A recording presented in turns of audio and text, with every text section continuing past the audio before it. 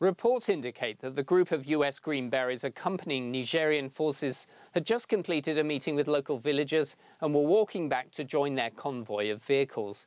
They were ambushed by a group of around 50 militants carrying small arms, machine guns and rocket-propelled grenades.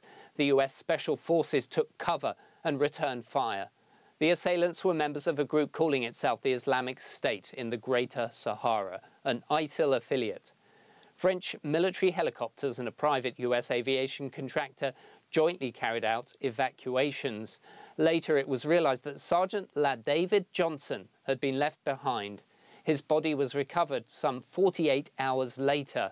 After a slow response by the president in publicly acknowledging their sacrifice, Donald Trump's since been subject to a storm of controversy over a condolence call he made to Sergeant Johnson's widow.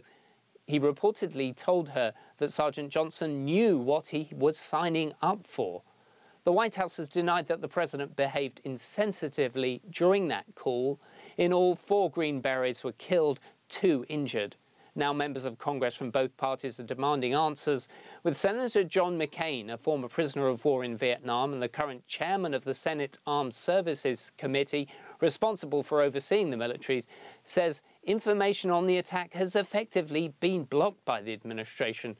The incident has focused attention on US operations there, with around 800 troops in that country alone.